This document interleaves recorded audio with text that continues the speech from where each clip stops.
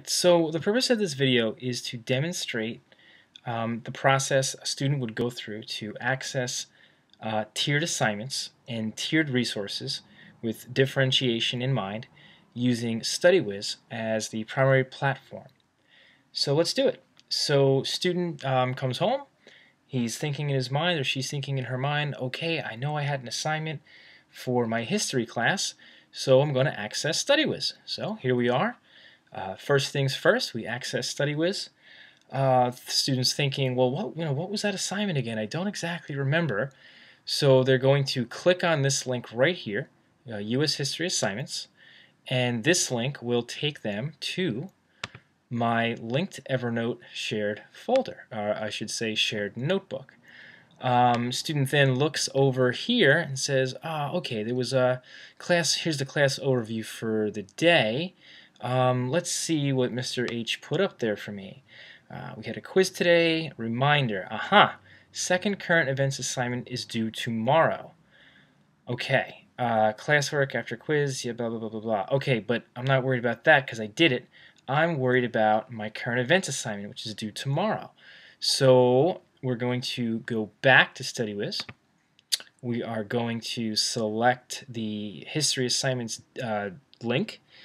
And we're going to look for, okay, there was the first one on the 8th, but that was the one that was due the 22nd. Okay, so the second one, here it is, current events option B. So we'll click on that, and that takes us to the actual assignment.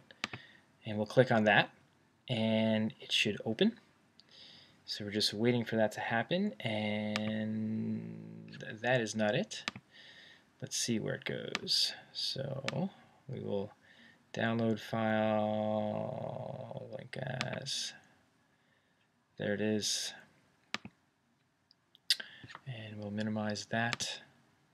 We'll minimize this, and we will find the file. Nope, that's not it. Current events volume 2. There it is. Okay, sorry about that. So here we are. Here is their assignment pulled from StudyWiz. Student reads through the assignment and says, oh, current events. I don't remember too much about that.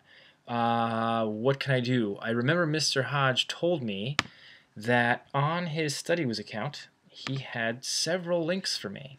So let's see if we can access those links. I know he mentioned he has this Pinterest board. Oh, there it is. Linked to PBS and linked to the United States government website where I can just access some current events information. Very cool. So now I am good. You know what? I'm still not exactly sure. So I'm going back to the Pinterest board, and I know he talked about the U.S. government website. There it is, whitehouse.gov. All right. Now I am good, and I'm ready to continue working on my assignment.